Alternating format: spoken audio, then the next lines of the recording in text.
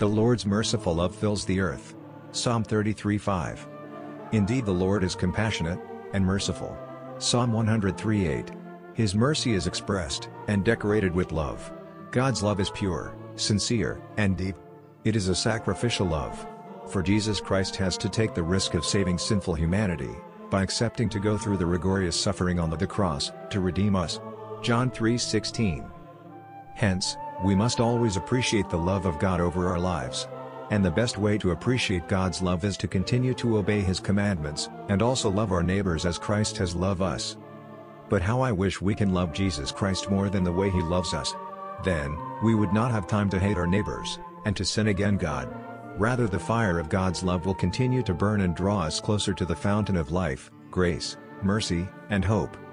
Dear Lord Jesus Christ, help us to always appreciate your love for us. Amen.